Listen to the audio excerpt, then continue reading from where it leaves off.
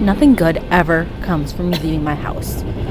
I mean, first I get stuck at a train going 65 miles an hour, like past the car and probably going to wreck someone's yard by going off the tracks or something. And then I ended up in a place where I probably should never go.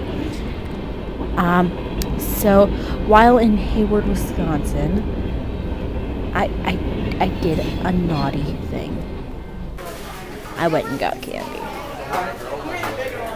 Oh, I love candy.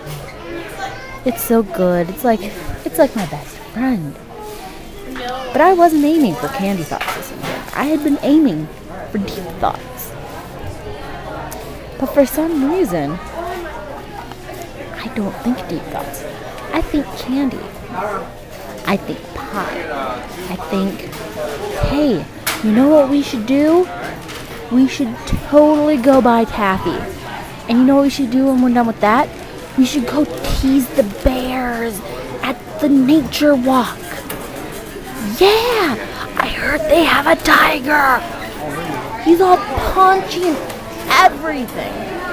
So really, the only good thing that really came out of this weekend, other than the fact that I bought more candy than I should ever eat in my entire life, is putting my friend in the stocks. So Val, what did you do?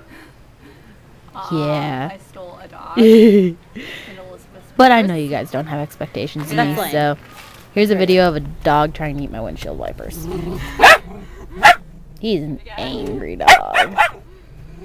And again, it's not a deep thing. But do all our thoughts need to be deep?